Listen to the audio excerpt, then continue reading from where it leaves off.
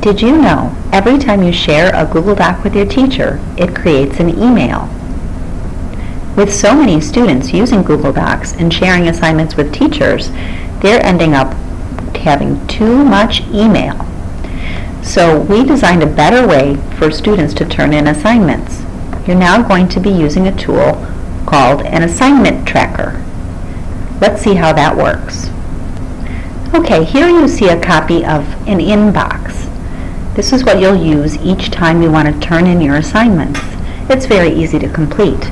Just fill out your name, your class period, your assignment title, and then we're going to have to fill out a link to the assignment, and that's what this tutorial is designed to help you learn to do. After that, you can also add some optional information if you have a message for your teacher. So in order to get a link to the assignment, we'll need to return to our Google Doc that we want to turn in.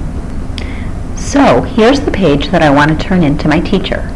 The first step is the same that you've been following. Go ahead and click on the share button. Now you're not going to add people here. Instead, you're going to change the access. So find here where it says private access, and you're going to change that to people at Oak Park School District with the link. This will allow anyone logged in with the link to view your project. Now, if your teacher wants to be able to edit this finished project, you just need to click this box here. But in most cases, I think the project is done and ready for grading when you're using the assignment tracker. So after you've changed the visibility, go ahead and click Save. Now the next screen that pops up shows you the link to share, and this is what you need to turn in on the assignment, on the inbox form.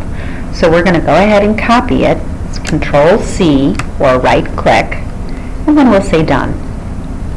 Then you can return to the inbox and paste it right here.